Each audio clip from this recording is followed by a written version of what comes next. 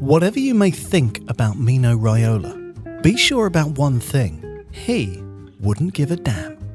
My father said to me when I was a small boy that 50% of the people in your life will love you and 50% will hate you, Raiola told The Athletic in 2021. I'm here to be loved by my family and by my players. The rest, I don't give a. At the end of April, the 54-year-old died after a long illness. This, then, is the story of a life that ended too soon, but which was remarkable all the same.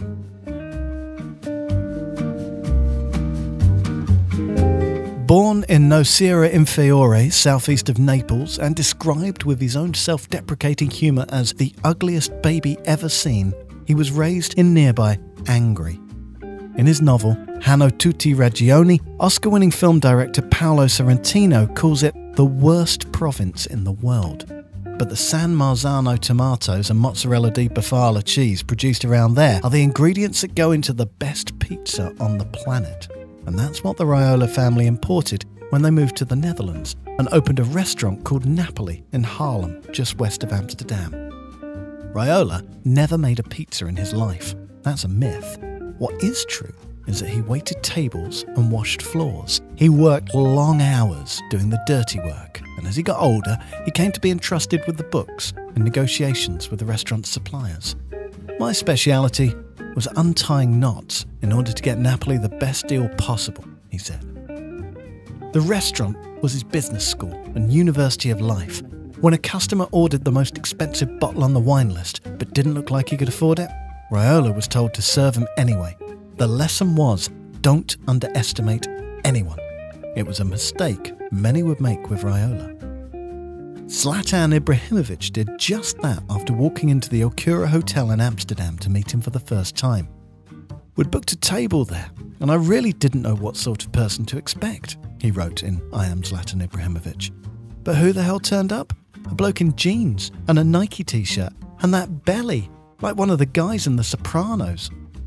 Raiola's break in football came while patrons of Napoli were breaking bread. The headquarters of the Dutch FA was nearby, and an Italian agent who used to bring players over from the Eredivisie to Serie A liked the food on the menu, as did a few footballers and the owner of the local football club. Little did they know that the guy topping up their wine glasses would become one of the biggest movers and shakers the game would ever see.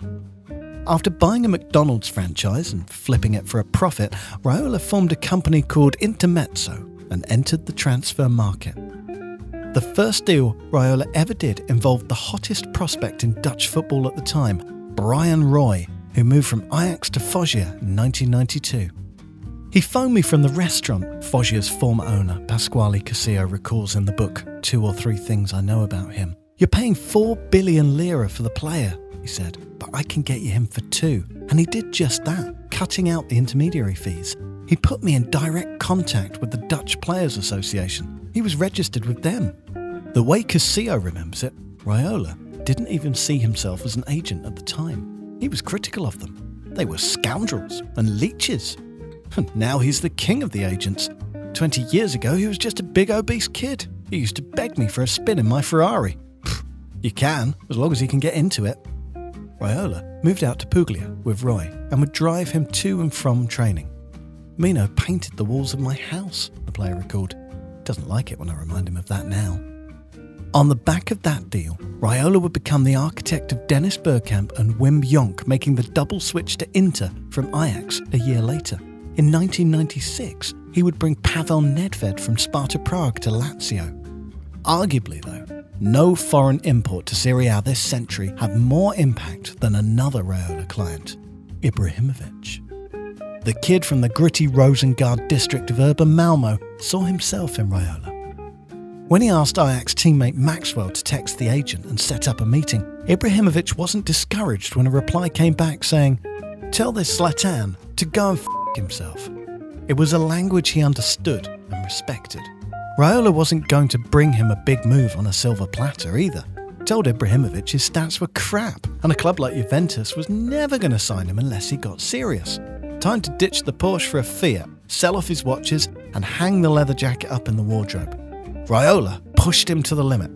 It got me going, Ibrahimovic remembered, and it got me more of a winner's mindset. The result was the move he wanted. Upon seeing Raiola in Hawaiian print shorts, drenched in sweat after rushing to the meeting they'd set up to seal the deal in Monte Carlo on the weekend of the 2004 Monaco Grand Prix, Juventus general manager Luciano Moggi asked witheringly, "What the hell are you wearing?" But style never mattered to him. Substance did. The reflection staring back at Raiola never discomforted him, even amid public fallouts with Sir Alex Ferguson and Pep Guardiola. Fearless in standing up for his clients, they, for the most part, stood by him, regardless of the accusations of greed, self-interest and excess that peaked after Paul Pogba's €110 million return to Manchester United. The commission from that transfer, revealed by the hacking platform Football Leaks, served as one of the motivations for FIFA to toughen up the rules, reintroduce a licensing system and propose a cap which united the game's super agents in protest. "I know where I come from, and I know in which world I live," Raiola told The Athletic. "And I'm not saying I work harder than a mine worker, but my luck is that I work in an environment that became a multi-billion industry." Whatever the outrage at the vast amounts of money he was perceived to take out of the game, whatever disconnect there was between a super agent like Raiola and the public, the empathy he was able to strike up with some of the next big things in football remained undiminished. It is enough to think of Matthijs de Ligt, Gianluigi Donnarumma and Ryan Gravenberch, to name but a few. And on the day Raiola's death was announced, Borussia Dortmund striker Erling Haaland, another client, was succinct in his tribute. 2 words and a photo of them together were all he tweeted.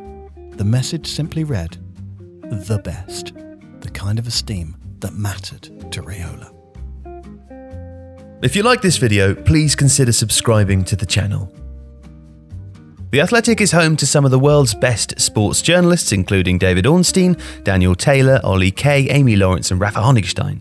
There are journalists dedicated to each Premier League team, so every fan gets the coverage they deserve, not just the big clubs. And you can try it for free now for 30 days. See the link in the description.